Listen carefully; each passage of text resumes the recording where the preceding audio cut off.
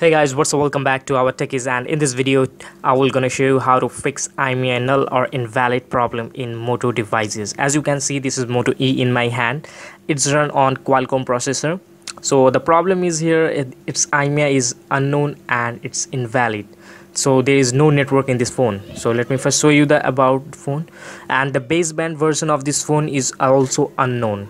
So this is the problem, that's why there is no service and Imei is also none. So this solution which I am going to show you, it only work on all the Qualcomm devices of Moto phones, just like Moto G, Moto E, or in all these phones. So first of all, let me connect the phone with the computer first. Let me go through the computer. You need to download the flash file of this phone, where you need this is the, let me share the flash file. Okay, this is Moto E flash file. These are all the flash files. There you can also get the modem version of this phone. There is a modem version. So click the hold the shift key on your computer and open the command prompt, and it will open. And now turn off your phone into fast boot mode. Okay, let me first turn off this phone. It's getting off.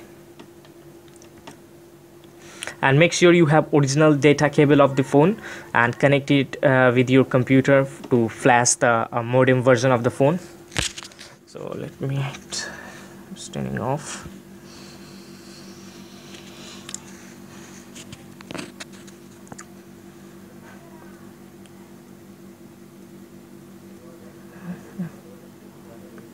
Okay, setting down. Okay, so and you also need to all the Moto drivers for your phone. So first of all, and you need to hold the power key and the volume down, power and volume down. It will turn on your phone in the fast boot mode. So let me hold it the power and the volume down for 20 seconds, minimum 20 seconds. You need to hold it down for 20 seconds like that. Okay, 1 2 3 4. It's not coming on.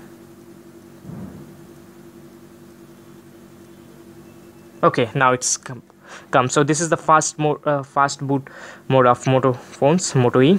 So now connect your the data cable with the phone and the computer, and first type fast boot devices. Okay, let me again refresh it and open the command again, or hold the shift and open command window here.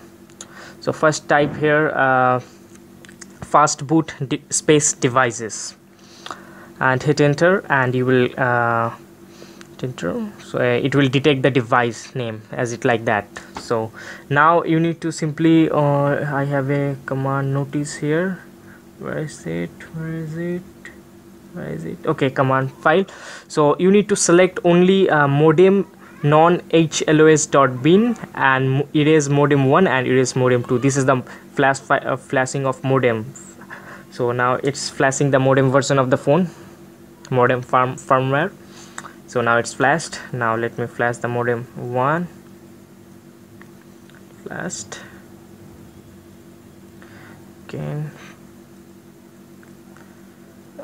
Okay, flashed it, copy it, copy and paste. Okay, now it's flashed. Okay, now it's flashed. So now simply now reboot the phone, fastboot.reboot. So it will reboot the phone now. And this method will only work on the Qualcomm devices of all Moto phones, as like Moto E, Moto E3, Power G, G1, G2, G4, all in all the Moto Qualcomm devices phones.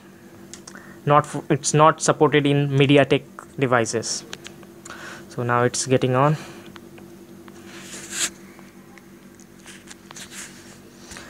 And or you will you will get all the drivers and all the flash files of command prompt on the description. You can check the description. You will get all the links of this.